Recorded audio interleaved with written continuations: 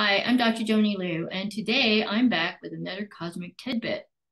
So I'm on to a new topic, and it really comes down to how does the collective ego control us? So it controls us through our families, through our traditions, our culture. And you have to realize, because I've grown up between cultures, that a lot of things are actually the same between cultures. And one of them, which is very important about how the collective ego actually controls us, is that it tells us, or we are told from the time that we were very little, that we are special, and at the same time, we can't handle life. So, what does that do to our confidence?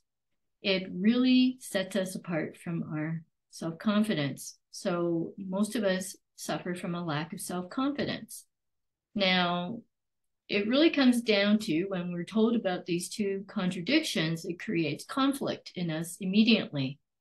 And we begin doubting ourselves. But, no child is actually born with a lack of self confidence.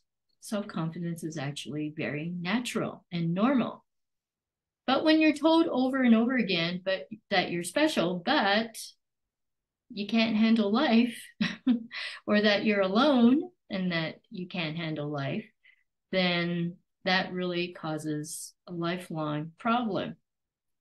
So that's one of the most important factors in how the collective ego controls us. Okay, I'll be back with another cosmic tidbit, but this was just part one of how does the collective ego control us. Bye.